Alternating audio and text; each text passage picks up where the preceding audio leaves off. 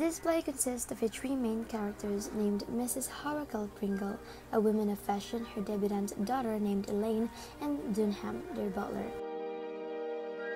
Mrs. Pringle is hosting a dinner party of 14 guests, but because of the terrible blizzard outside and circumstances beyond her control, her guests telephone her one by one, canceling their engagement with her.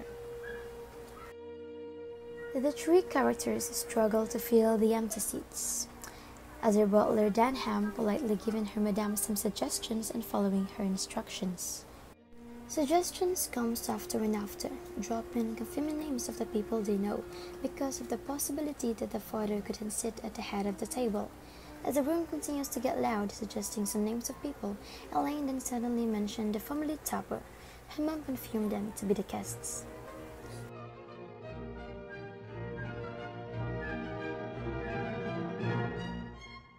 As Elaine telephoned one member of the family topper, she accepted to let the topper's guests come to the party as well. There were 2 guests, leaving them to be 16. Confusion goes back and forth, fluctuating the guest count from 14 to 8 to 16, and back again.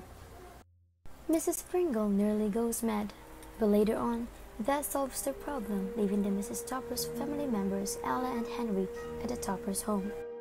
Mrs. Pringle invited Mr. Oliver Farnsworth because she thinks that her daughter Elaine is worthy to marry him one day.